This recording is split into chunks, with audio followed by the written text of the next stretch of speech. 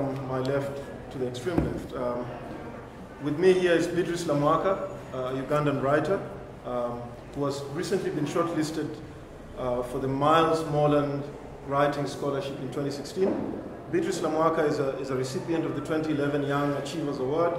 She was shortlisted for the 2011 Kane Prize for African Writing and was a finalist for the South African PEN Stadzinski Literary Award in 2009.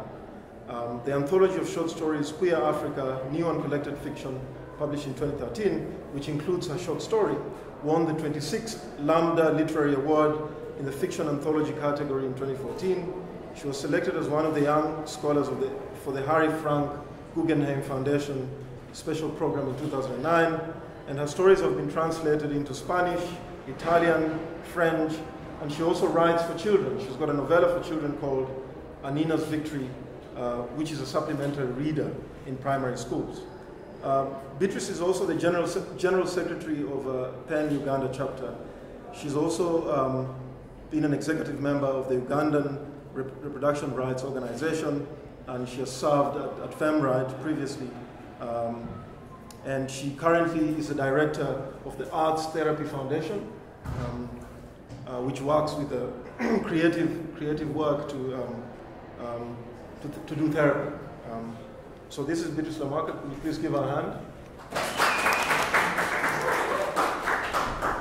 Next to Beatrice is Praise Nabimanya, who is the author of a short story called Freefall, which was published in an anthology of short stories called Sundown. Praise is an independent writer. She says she loves writing. It's her passion. She lives to write. Please just give a hand for Praise.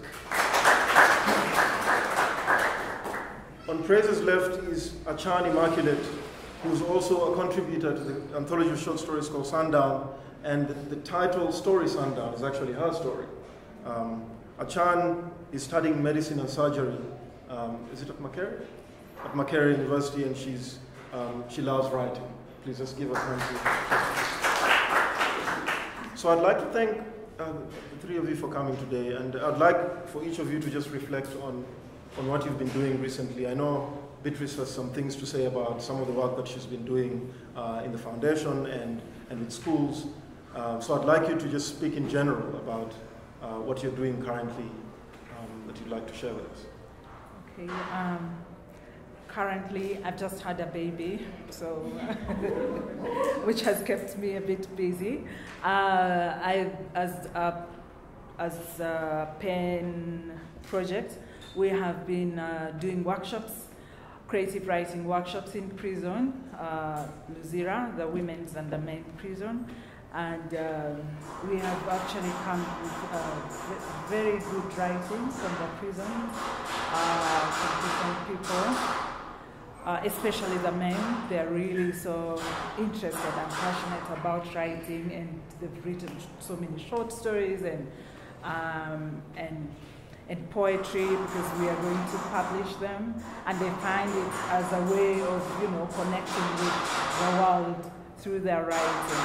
And some of them had never really written anything, but the writing is really interesting.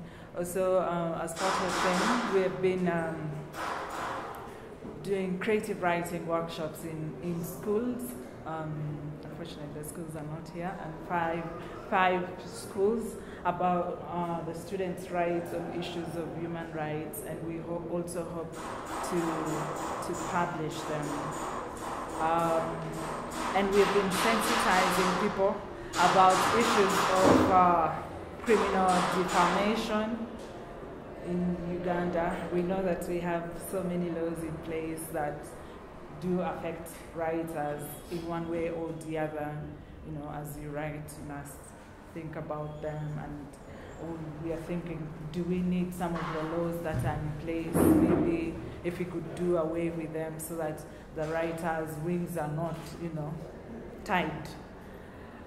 Yeah, and as art therapy, it's me who founded it, and I found out that writing is therapeutic for me, and so I thought, there are so many people who also need to do maybe writing or any form of art to help them. And so, some people are making beads or telling their stories in order to help them cope. Yeah, basically for now, that's. Thank you. Grace, that's my name. I'm just currently out of school. I was doing a diploma course.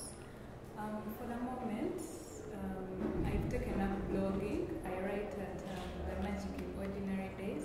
Basically, I just write about how you just find happiness in basic life. It doesn't have to be extraordinary for you to be happy. So that's why I'm sharing my poetry and my short stories and my thoughts basically. Yeah, I haven't had anything published since Free Fall, but I'm working on a few short stories. I'm currently in medical school, 4th year, and it's a very tough time. It's a really tight time, so I'm afraid I'm putting most of my focus on school over writing, but I'm working on a collection of short stories that I had written before, and now I'm trying to make the stories better, and generally that's it. It's just an entire journey of self-improvement when it comes to writing. Thank you. The one question I'd like to ask the three of you to reflect on, if you can, is why the short story? The short story seems to really be dominant as a genre in Ugandan writing, in contemporary African writing, in fact. And I'd like you to reflect on what the short story does for you. Why the short story? Why is that form important for you? For me, when I started writing, of course, I found like poetry was the easy way for me. Like most people think it's easy to write poetry, and then you realize that it's not actually very easy. So even when you read my poetry, it's more like a short story. I think I was meant to write short stories, even though I tried poetry, and I think that I could say that I think I've mastered the art of writing a short story, and it seemed like the easy way out for me to write whatever I want to write. I'm writing a novel, but still, yeah, I always, it's so easy for me to see things around me and think about a short story that I will write about. Rather than a poem or a novel, for instance. So, I don't know. Thank you. Grace? For me, I think writing shorter writings are easier for me because mostly writing is therapy to me. So when I have a problem, maybe I'm going through something, writing something short. It's like the moment I start writing, after completing the writing, it's like I've been talking to a counselor. So writing longer things is, it's like I would be prolonging what I'm going through. So writing shorter things is a bit easy for me. And also, I think the short story also enables us to tell so many stories in a short time frame.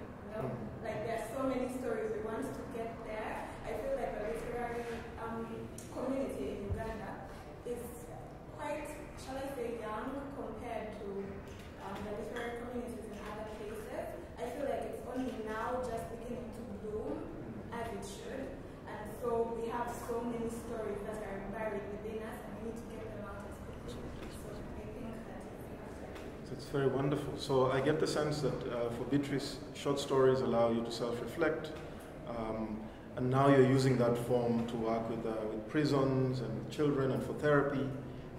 And you obviously have had a longer time to develop your craft. With a short story, as you say, it's a form that over time really seems to work for you. And praise, you say that there's something about self-reflection, also about therapy. And Acan, you're talking about the politics around the production of stories in Uganda and East Africa and resources. Really interesting things about all these stories that need to be told. And the long form of the novel doesn't quite doesn't quite allow for the urgency of these stories to come out, which is quite interesting. I don't know if each of you could reflect on this thing about trauma and why therapy, why at this point writing seems to really focus on therapy. I'm just interested in that dynamic. For me, I come from Gulu, and we experienced about 20 years of war, and it had a great impact. And for me, writing seemed to, I don't know if you read my stories, I shared a lot of like my pain or my tears or what I'm going through my writing.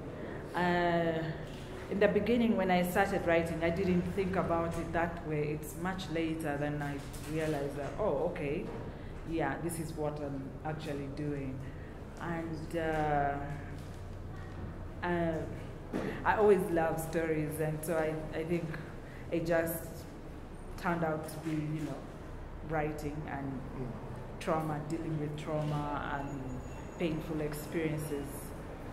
And short stories seem to serve that purpose. I think for me it's really more of a personal nature. Okay, I think it's more to do with the way I grew up really, and the fact that I'm a very introverted person. So most of the time I live in my head. So because most people get therapy through talking to people. So me, I find it easier to just let my thoughts out. So that's the way I heal. It's really more of a personal nature. To add to what Teresa said, I think this realization that there are people out there listening has fostered writing.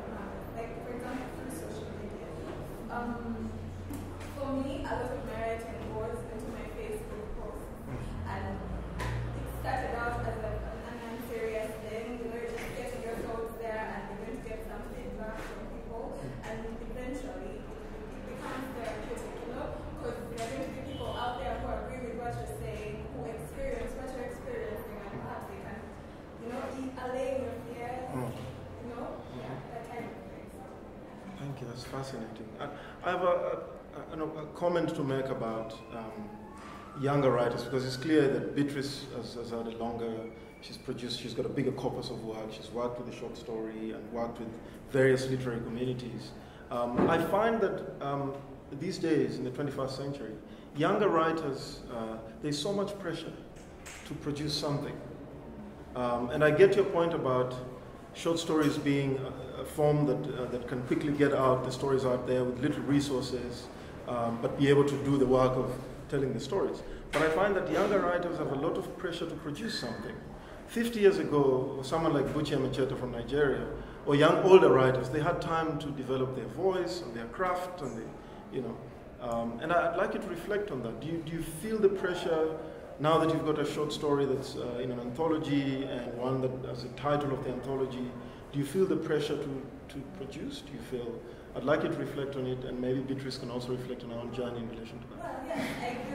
I think part of the situation is the fact that right now there are more of us, and you feel like once you're in a place where you have people's attention, you don't want to lose it. So you have to keep their attention, and for a writer, the only way to do that is to keep writing. Because if you stop writing, you will be forgotten. It's that reality. I agree with you. I suppose you guys are quite young, you come into the scene. Beatrice. I just thought about my first short story was published in 2001 in a collection, an anthology published by Femwright. And so a professor, a writer, walked to me and said, now that you've had your short story published, do not stop there. Don't just be like one short story person, because I'm sure, like, there are so many people who wrote one short stories and you can never find them. So And also, I think for me, also being part of FemRite, because then you have this community of people who are supporting you, who are telling you about opportunities, who are encouraging you to write. And so you start to send out your work and, you know, getting a rejection, and you still celebrate your rejection. Then you send again, and you get an acceptance, and you celebrate that, and you encourage each other. I think also has helped that, you know, like we just continue to write and dream big. Fantastic. Now, I'd like you guys to reflect also a little bit on literary prizes, because my previous question was kind of leading to this thing about literary prizes, because you find there's a lot of prizes now that focus on the short story, and I wonder whether that is the motivation for, part of the motivation for the short story as a genre to be flourishing now, and whether people are actually writing, and whether those prizes mean anything to you, whether they influence your motivation to write, to be out there. Prizes really put people out there. I mean, if you win the Kane Prize, there are all these other things that come with it, the Commonwealth Short Story Prize. So if you could just reflect on that as well. Perhaps we can start from that side. I think that, yes, that the prize is being focused a lot on short stories is motivation for more people writing short stories. But then I think that the abundance of prizes can get a little problematic, in that people start to learn what kind of stories the prizes expect, what kind of stories usually win, and you get prizes influencing what kind of stories are being written, instead of the stories speaking for themselves and winning. Not that it's the same way for all prizes, but of course if you're writing a story while thinking about a prize, then it's going to be altered in a certain way. Personally, when I wrote that down before Writivism started accepting stories for the prize, when I wrote that down, I had not yet had Writivism. I was not thinking about putting it up for any prize, and I was actually surprised that it won, because the other stories were brilliant. It was so beautiful. And I think if I had written another story and submitted it for the prize, knowing I was writing it for the prize, probably wouldn't have been the longest. Because I would have been thinking, what's going to make the judges look at this story and say, oh hey, we should choose this story because it speaks about this, or it speaks about this, and this is what is currently trending. Yeah, the prizes have a lot of influence on, especially the kind of stories that are written. The good thing with Writivism, it didn't really have a theme, so to say, but some of the prizes actually have themes. So the writers are limited in what they can produce. So that has influenced the writings. For me, first of all, I'm just happy that there are so many prizes that, you know, like sort of like a platform for writers to be known. Or for me, like when I got shortlisted for the Kane Prize, you know, newspapers across the world cover it, and so that, you know, you get known, and then you of course have a free trip to London. Why not? You know, so there are benefits. I'm sure if you won the Kane Prize now, it's better now. It comes with so many benefits, and we all need money. So if you won and you got money, why not? I know there's a lot of criticism about many prizes of having maybe themes, or these are the kind of stories they look for, or is it poverty porn or something like that. But always, I think that it's always up to the judges. And for me, like the year that I got shortlisted for the Kane Prize,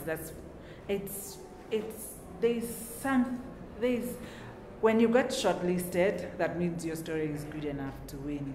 But then then the judges will go deep into your style. How does she use language? How, there's some things that if you think it's what the story is about, it's never about that. It's always now about style, about what's beautiful about this.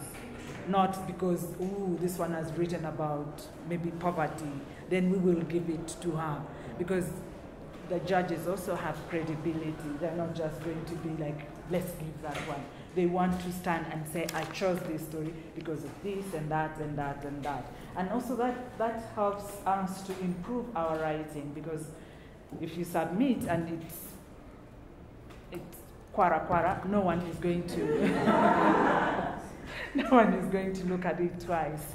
So you really have to catch someone's attention. How are they going to select your story from 8,000, submission? Is it because you've written about poverty? No. It's because you've written something that is beautiful, whether it's about poverty or it's about whatever it is. So there is something that, the writer has got some beauty in the writing. And so as there are many prizes, that means you have to improve your writing as well to get wherever you get. I think now we have lots of spaces to share our work. Like when I started, FemWrite was the space, and now we have Writivism. You have many opportunities, and also not just with Ugandan writers. We are networking with so many writers from different countries, and through our connections, our work is, we are getting there in every place that you can get. I think that the spaces is just helping the writers, and I'm happy that people are excited. We have audience always. People are writing, different people, even in schools, people are writing. And so we are taking writing seriously. There are a number of people, when you tell them, I write, and they will just quickly ask you for which newspaper. So when you say, no, I write a book. Yeah, and then maybe you show them. So we also have that.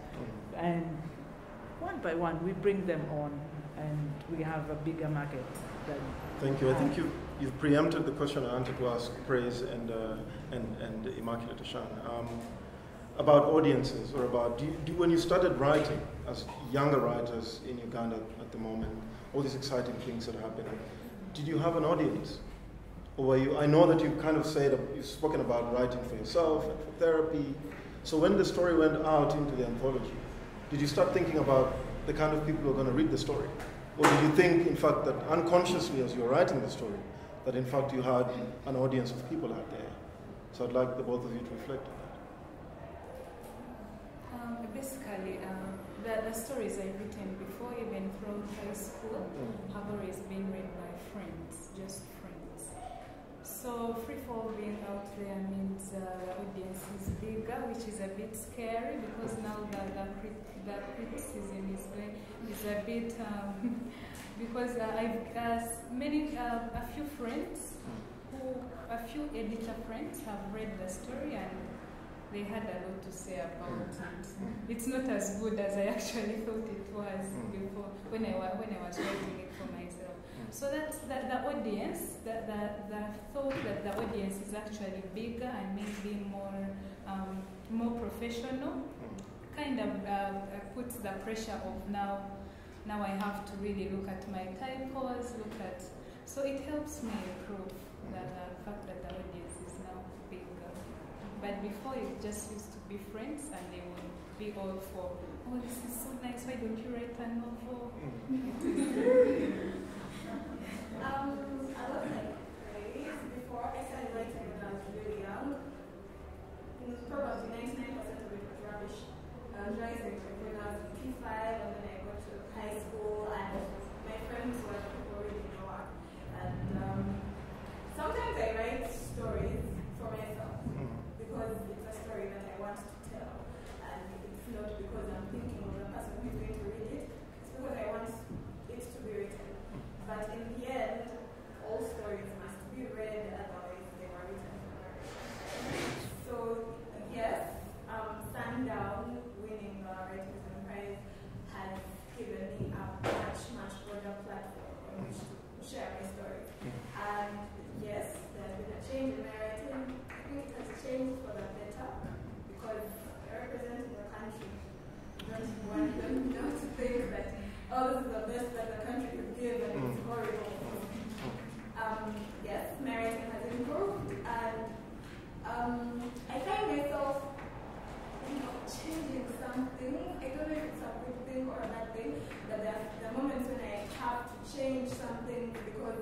Ugandan, that I would understand it, but someone else would not understand it. So I'm trying to make my writing more, shall I say, global, but then I'm a little worried that it might suffer in the event. Fantastic. So just before we give you a chance to read from your work, I have two very weird questions I'd like to ask each of you. The one is, what are you reading right now? And the second one is, what did you do immediately you finished that first short story? The moment you finished and you said it's finished. Once you finished writing it, what's the thing you did afterwards? Like when you're sitting on your desk and you put that full stop at the end of that short story, what did you do after that? How did you feel? You know. And for you, Beatrice, specifically, I'd like you to, what would you tell them, the younger ones who are coming up, excited, and you know, what would you advise them about writing? So I'd like each of you to just answer this question. To answer all the questions, or I just answer one? Well, you can choose whichever you would like to answer, but yeah. Okay. For me, like when I finished writing, I always feel like a big weight has been taken off me. Like I feel so relieved, and then I'm relieved, and probably I like to celebrate. Like every little thing I celebrate, even if I take a cup of tea or something. But I'm in a celebratory mood. So I'm like, I finished this big thing, okay, let me take my cup of tea or something like that. So I normally do that. And then I have a writing club where I know that before my writing goes anywhere, I will share with them so that, you know, like they can tell me whether I've written something or if it's good enough, or, yeah, I always like to hear their opinion on the story. And if it's good, then I can send, because sometimes you're never sure whether what you've written makes sense. Then I always tell people just read, and then reading will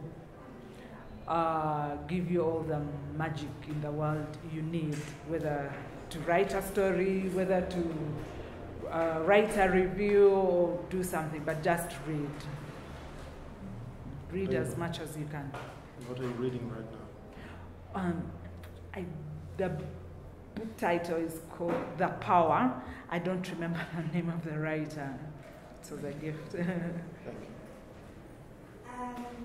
Immediately after I finished writing a short story, well, most of the time I feel like I have a little steam in me and I want to do something else, like go to an older story and try to make it better.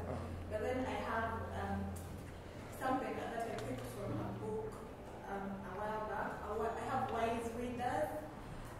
So these are people I send the story out to read and then get back to me on what they think about it before I give it to like other people to read. And usually the wise reader can be a fellow writer or someone who enjoys reading but doesn't write. And it usually gives me a lot of insight into the story, like while my mind is still fresh. It's something that I usually do immediately after I finish writing the story. And yeah, they get back to me and then try to make the story better, whatever way they right? And currently I'm reading Acan by Nabimanya. After writing 3-4, I was just relieved because I was going through something at that time, and then, like I said, after writing, it's like I was like, life has to go on. I was happy after writing it. Currently, I'm reading Christian Secret to a Happy Life. It's by Hannah White. It's a very lovely book. All right, so moving on to the next section. So I'd like each of you to read a section of your work. We'll start with Beatrice and then Praise and then Acan. And then we'll open it up to the audience to ask questions and reflect on what speakers have been. Okay, I'll read my short story called Silverfish. It's here, but I like it on a bigger space. So that's why I have it printed. Okay. I normally read while standing. So Aya wrote a story about a lesbian couple and dedicated it to Bahati. She dreamt about how he would launch her book in his bid to gain popularity, and he would only find out in the Daily Monitor that the novel was really about. He would surely send her to prison or make her pay for humiliating him. The thought excited her. She wrote a story about the president's nepotism and obsession with the presidency, but she knew that nobody would read her story anyway. If she got lucky, she'd be published in an obscure journal in the US, where she would only get one supplementary copy that she would never lend anybody. Maybe she would photocopy and distribute in the streets of Kampala. This thought also excited her. Every time she told somebody she was a writer, the question was, for which newspaper? Writing, she said. Writing stories for publishers. She knew this was the wrong answer, but it didn't matter anyway. At least she had an answer, and it included some mystery. And who reads those stories? She didn't know, and she wished she knew. People will read them. She hoped at least somebody would read her stories besides her father. Which people? They asked. Some people, she said silently. But what do you do? The question kept coming again. People always wanted to know what she really did for a living. Writing wasn't work. She must have some sort of job, accounting, teaching. Maybe she should teach again, she told herself, so she could have a job. The ideas of selling designer second-hand clothes, but the thought of missing a price because she didn't the ideas for selling second-hand designer second-hand clothes, but the thought of missing a prize because she didn't. I don't know, something is missing. Anyway, that, like everyone else, Aya hopes to build a house in Kololo, drive a Range Rover, and be able to eat in Serena Hotel without worrying about the bill. She knew that she will not be able to achieve any of that soon. She will continue to write, if only people could read her writing after she was long dead. She hung on her wall pictures of famous writers, Ben Okri, Nadine Gordimer, Ngugi, Chimamanda Achebe. And when hard times hit her, she stared at the pictures from the residences she attended, Iowa, Bellagio, McDowell. It made her dream of the nice time while she was traveling. She knew that she would be a great writer if she wrote stories that anybody in school would read. She wanted to be part of the school curriculum, replacing Shakespeare. After all, he was long dead and he wouldn't mind. Few of her contemporaries never saw her as a threat. Maybe she was, because she wrote war stories and people liked sad stories, they said. There is no talent there. She's better off getting a government job, said. Nobody wants to read the kind of stories she writes, they said behind her back. Others said, these are writers who keep writing what the West wants. All the sad stories, you would think she never smiles. I want to read her stories when she writes about love in Kampala. No wonder she doesn't want to live in the city anymore. She moved in a cheap house deep in the village where she boarded 3 taxis and a boda to get to the city. She wanted to get away from receiving unwanted visitors who always stopped at home. I saw the window open and I wanted to just say hello, they said, and they would stay on for hours. They never bothered to leave, and when she told them that she had work to do. Her work was never really work to them. She would make tea and sometimes cook lunch as they looked through her bookshelf. Some would never return the books they borrowed. Others asked her for copies of anthologies where her stories were published. Others asked where she got copies of the books. When she said she bought them, they simply smiled out of courtesy. Who buys books, they asked themselves. I'll bring back. But she knew they wouldn't. She would either have to threaten them to get them back or pick them herself. Sometimes they were happy to let her know. They lent the book to actual people who read books. He's reading. Don't you like that he's reading it? It's better than the books just being on your bookshelf. They imagine that she placed the books on the bookshelves for decoration or to show off. Aya hoped that nobody would visit her. She hoped that she would be depressed and then forced to work on her novel. That only worked for a while till her older sister and her nephew moved in with her. She wouldn't write even a word of fiction.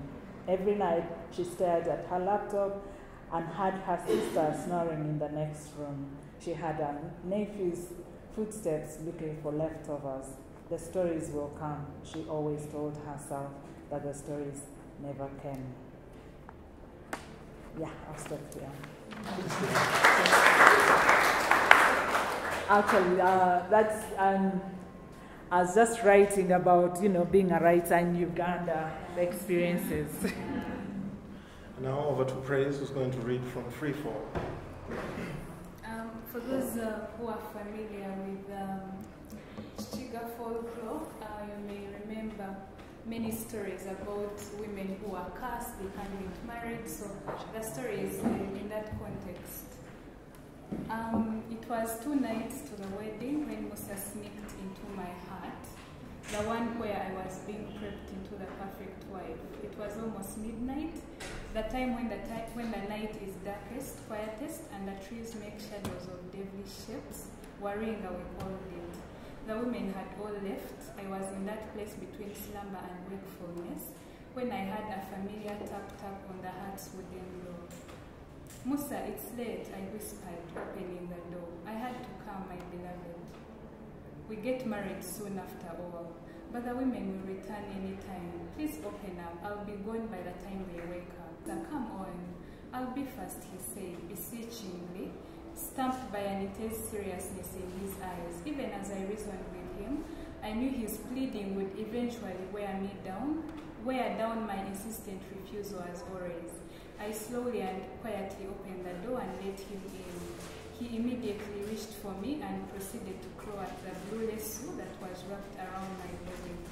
Seeing him fidgeting with it, I quickly untied the knot that held the lasso together on my right shoulder. There we gave way to our baser wants, taking care to mute down the sounds and groans that could easily echo in the eerie silence of the night.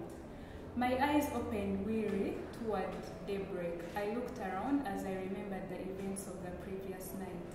Musa, I cried out, it's time to go. He didn't reply. Musa, wake up, I repeated. Silence. He must be dead asleep, I thought. I moved my hands around to rouse him from sleep as my eyes got used to the early morning light. I felt around only to touch something cold against my wrist. My first thoughts were that it was a snake. I screamed and jumped off the bed naked, all the while shouting for him, wondering why he was not answering. If maybe he had already left. Immense panic gripped me as I rushed and threw open the small window made of wood. The small window made of wood to let in more light. I turned around, looking for the hardened piece of wood I usually kept around in case of snakes. Turning towards the bed, I found myself staring into Musa's lifeless, wide open eyes. I could stop here. A skinny albino boy, 15 years old, pulls a t-shirt over his head as he walks out of a cozy bungalow and reels up at the red sky. He's the only human alive who's happy to see the sun on her glorious deathbed. It's a relief to not have to wear a hat, sunglasses, and long-sleeved shirts anymore. The scientists no one trusts say that the sun has a few weeks to go, days even. The boy's scuffed sneakers pick up snow as he makes his way down the stairs from the porch, and he smiles again. 10 years ago, before the gold of the sun bled out, leaving instead a pale red, it would have been a blistering hot day, and any suggestion of the possibility of snow in these parts would have been laughed out of the door and blamed on the many American shores that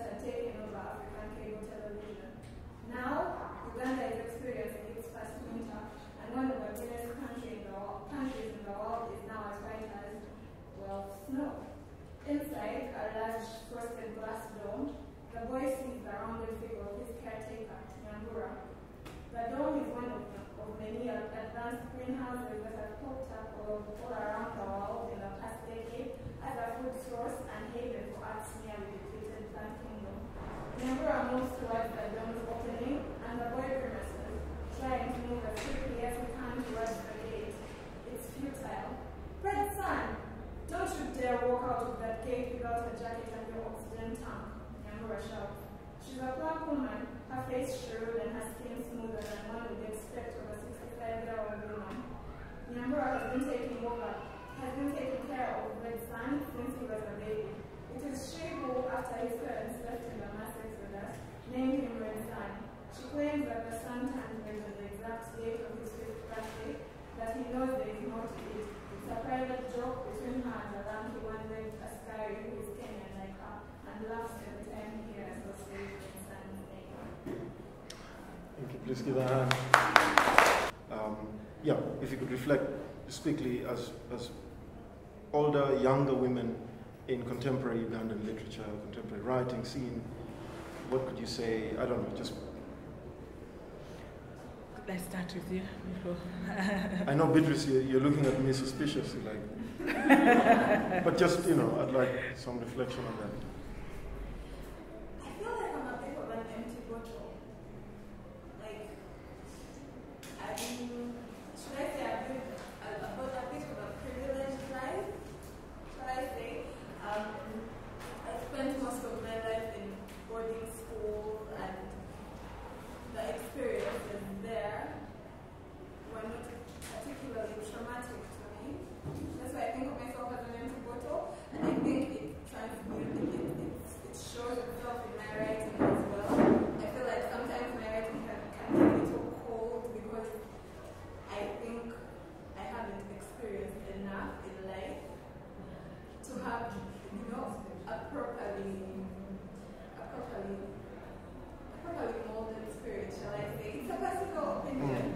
Because a lot of the time, I was actually speaking about it recently. Most of the time when someone asks me what were you trying to convey with this story, personally I don't know. Then a story comes to my mind and it says, hey, I need to be written. And I look at myself as a conduit, and many people get different meanings out of the stories. And when I see their meanings, that's when I begin to see the meaning of the story. And I tell myself, oh, okay, so that's what's happening here. So for me, writing, it's kind of, it's like, shall I say, a calling that is a little involuntary for me, and I'm not conscious of what I'm doing most of the time. The stories come out because they must be told. But now that I'm growing and I'm experiencing more hardship and adulthood,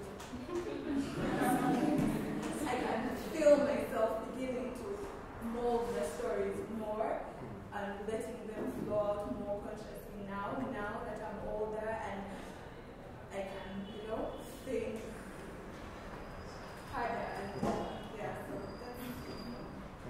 that's Oh, just reflect. You don't have to answer though. I think for me, and if someone is to look at what I really write, especially the stories, they are more like African set, like basically the past. So I think I tend to live in the past. For me, which I know is a bad thing, but hence all the nostalgia of all the childhood stories my parents used to tell us. So most of the stories I write are built on that experience and on those experiences. So basically that's it. Okay. One time, okay, when I was in London for the Kane Prize activities, so while there, suddenly, you know, like somebody comes from the audience and gives me a gift. And in another scene, someone else gives me something else. So I began to wonder, do I look needy or something? But then I found out, someone said, oh, you write very difficult topics and we relate with you. And that's why, so yeah, it made me feel better about myself and my writing. I've written a bit about motherhood, and I hadn't experienced that. And now that I'm a mother, I'm wondering if the things I wrote, like if I would write them now, because since when I got pregnant, I sort of just froze with writing. I've not written anything, and yeah, but I think like my writing will probably change, especially on issues of motherhood or relationship between mother and children. I think so.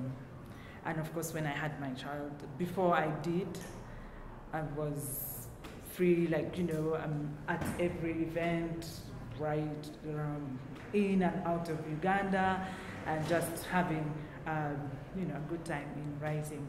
And of course, when I had my child, people are like, finally, they, you know, like we have waited for too long, you know, as a woman, when you reach a certain age, people expect you to start reproduction. And, and it took me quite a bit. So, yeah, as writers, I think in Uganda, we're very careful. There are certain topics that we know that people don't cross. When you do, you know, like, you know, if you write about the first family, they'll Stella Nyanzi, because, you know, she started attacking and saying things, and so I feel that we really censor ourselves, and because we don't want, I think the journalists are more daring. They have covered topics that corruption and you know, so we're sued for criminal defamation and many other things. But I think we have lots of laws in place that if someone wanted to use against anybody for writing something, they definitely can. And I think the writers are also very aware of that, and so they try to stay safe. And I don't know if staying safe is helping us, because a lot of things are left unsaid. Your short story, Sundown, is leading into speculative fiction, right? I wonder, as a young writer, if then you feel kind of boxed to write only speculative fiction.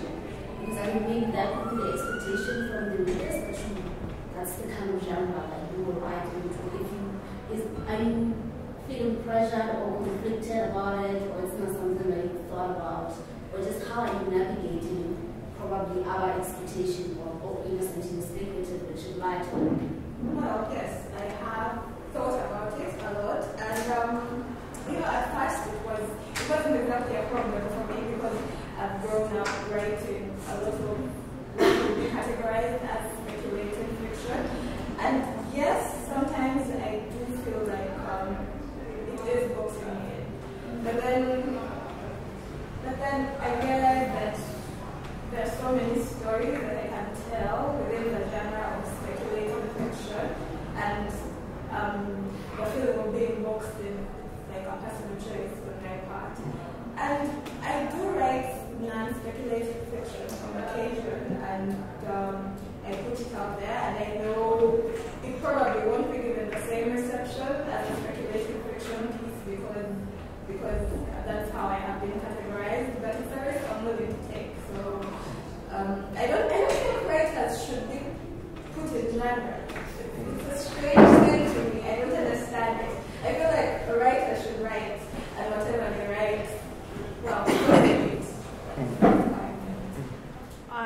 I just liked to see, you know, a different interpretation of the story, the way,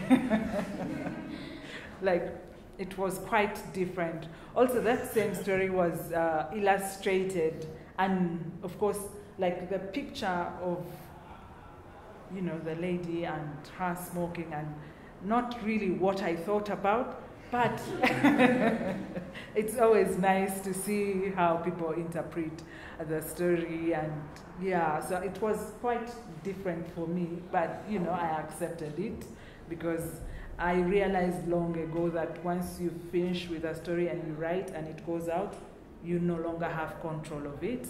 It's now for the readers and for everybody to make sense out of it. So I don't really hold on and say, no, it must be like this. No, I don't do that. Yeah. Right? My baby's crying. And I'm here. And I'm sure that a man does not have to deal with that. So,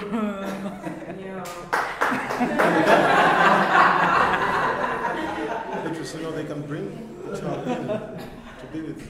Yeah, so I have a young baby, so every time I'm going somewhere, we go, you know.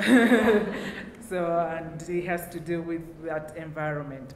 But there, for me, FemWright played a big role, like bringing in, you're interested in writing? Come on, we shall train you. Then you meet, you have friends, and your best friends become writers, and you're submitting your stories together, you're looking at your stories together and improving it. I think that has played a big role in a number of women. Also, you know, like a woman knowing that, hey, if the other one can do it, I can do it also, despite the many challenges that we face. So, yeah, I think there's the sisterhood in writing which has helped. I don't know if the men also have the brotherhood, and they, you know, hold hands and read the story and help each other. I think that if the men start doing that, I know they have threatened with men right for a long time, but we haven't seen that. Yeah, as women we have challenges. Motherhood, for instance. But I've seen that many people, despite all that, they still, you know, balance this and that and still come up with a story and still be in this, you know, be part of this, even when they have other things to deal with. So we are survivors, we are working on this, and this is what we are interested in, and this is what we want. So we will be part of it despite the challenges, I think. And I didn't think about, what did you call it, peace and reconciliation? I didn't think about that. These are people I saw, and these are things that, you know, like we are dealing with that I saw, and I wanted to write about them, and I wrote about them. So what people see now, that's their responsibility. What has been the reception of what I'm writing? It's one of my, you know, like #1 read story around the world, of course. I think there's some beauty in it. There's something about it that people can connect with. And I can't really point a finger at it. I just wrote a story. I think my question was, how would you deal with if your son or your daughter has been abducted and you know that the person is doing terrible things? How would you, you know, get them back home? How would you deal with them? I think that's all I was dealing with. And people are reading it, and it seems to say something. There's so many people that have told me, oh, you told my story. I'm grateful for, but I was just telling one person's story. But in the end, I managed to tell other people's stories as well. So I don't know if some policy is going to change because of it. I have no idea. But we write our stories and hope that somebody picks something out of them. Great to answer the question about the awards. Look, it's the awards prizes are good. They are good because they're fostering more writing. But then the problem with streamlining the kind of writing we want to get is it's going to obliterate diversity. You get one kind of stories, and we want as many types of stories as can be written. Like that is. Thank you for your advice about my lack of experience. I think it's more of a personal thing for me. I'm a